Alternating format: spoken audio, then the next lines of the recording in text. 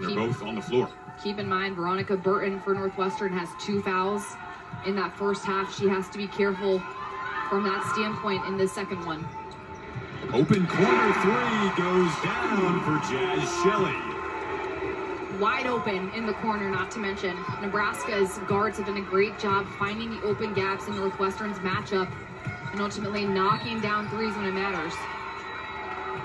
Shelley's knocking down the three. Right? When she's outside beyond the arc and just wide open, there's a total miscommunication. The bump comes late for Northwestern, and Shelley makes everybody in a purple jersey pay.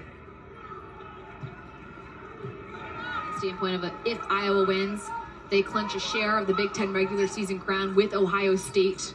But we had to wait to the last day of the regular season to find out who was going to win the Big Ten title. Catch and shoot 3 from Shelley goes down. Jaz Shelley is a wildcat killer in this game. She has knocked down open threes when her team has needed her to. She has absolutely shredded Northwestern's matchup. And ultimately, she has found her teammates in positions to score.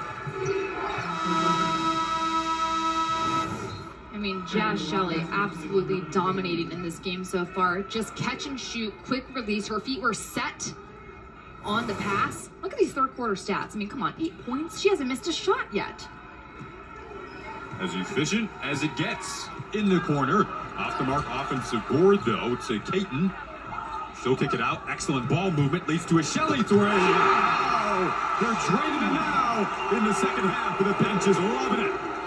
That bench pop, we got to go back and see that again because that was perfectly choreographed and synced. But right now, Nebraska is so open on the 3-point line. They got all day to shoot. Jaz Shelley can jump on a round-trip flight to Australia and back. Look at that last 3. Here's a look at the bench. Excellent job from them as well. I mean, wide open.